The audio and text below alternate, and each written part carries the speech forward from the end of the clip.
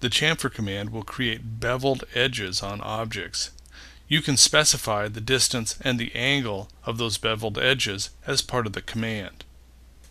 To start my chamfer command, I can pick it from the tool panel, enter chamfer at the keyboard or its keyboard alias CHA. I have two ways that I can specify how the chamfer will be created. The first method is using the distances. If I know the distances from the intersection point of this corner, for example, I can set my chamfer using those two distances.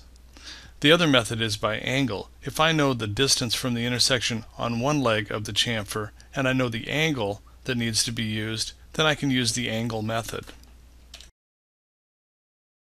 When I activate my chamfer command, I can look down here on the command line to see what the current settings are. It's in trim mode, which means that the lines will be trimmed when the chamfer is created. And it's set for distance, with my first distance at 1 and my second distance at 0.5. If I right-click the mouse, you can see your options. I'm seeing distance as my method that shows up when I click on the chamfer command. If I use the method option, I could change so that angle would be the first option that would show up when I clicked on the command. But I can switch back and forth by clicking on my options here to change from distance to angle. Right now we're going to look at using angle, and so distance 1 and distance 2 will determine what order I'm going to pick the objects. If distance 1 is 1 inch and I click on this side of the object, then the next pick is going to represent distance 2, and you can see that the chamfer is created 1 inch on the first distance, half an inch on the second distance. I'm going to activate my chamfer command again, and this time I want to change the distances. So I'm going to right click, choose distance off the option menu, and for my first distance I'm going to specify 0.75, and for my second distance I'm going to specify 0.25. And in this case I want to chamfer a couple of corners, so I'm going to right click and choose multiple so I don't have to restart the command. So my longer line is going to be this side, my shorter line will be this side. When I go down here, if I want this to be a mirror of that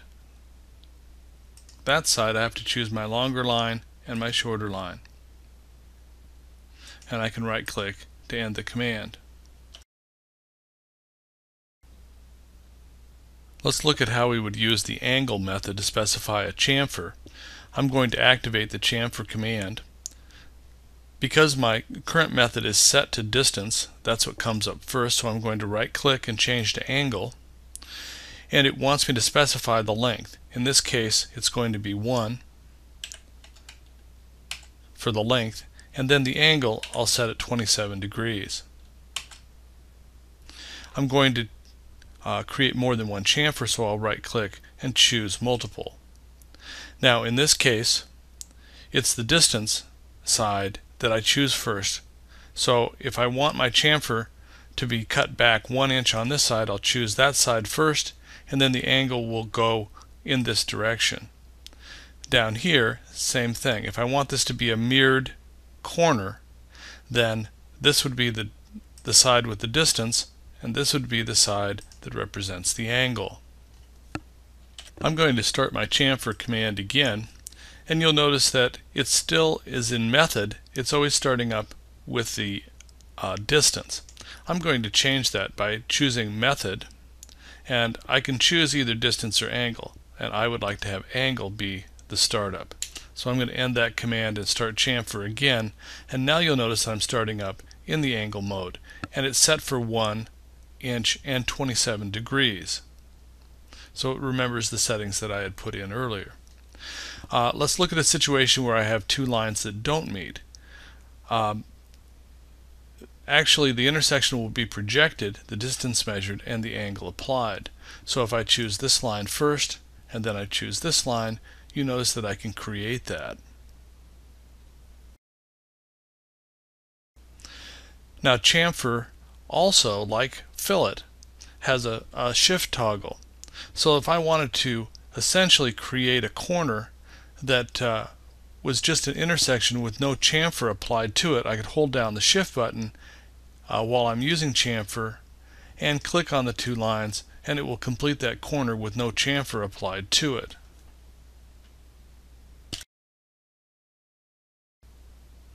Now my lines don't have to be at right angles in order to create a chamfer. Here I have two lines that intersect at an angle, and if I recall my chamfer command, if I wanted my 1-inch distance to be on this leg and then my angle calculated to meet that, I would choose that line first and then that one, and the chamfer will be created. Also, the lines don't have to intersect. In the case of two lines that don't intersect, these lines will be projected to find an intersection point. It'll be measured back for the distance, and then the angle will be calculated. So if I click this line first, that represents the distance, this one represents the angle, and it creates the chamfer. Now I can also work with polylines and my chamfer command. Here you can see I have a polyline. If I use my chamfer command on a polyline just with a regular command, this would be the distance, this would be the angle, it will chamfer that one intersection.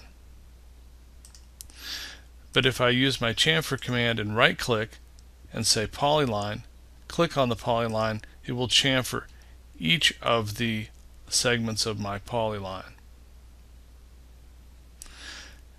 Now when we create rectangles and polygons, you know that those are created as polylines, and you can use your chamfer command with those also. In this case, I'm going to say chamfer, and I'll right click and say polyline and click on my rectangle. Now what you'll notice is that if I have an unequal angle that I'm using for my chamfer, they don't come out as mirrored sides. It applies them counterclockwise as it goes around, choosing the objects. So if you use uneven chamfers, you may get results that are a little bit unexpected.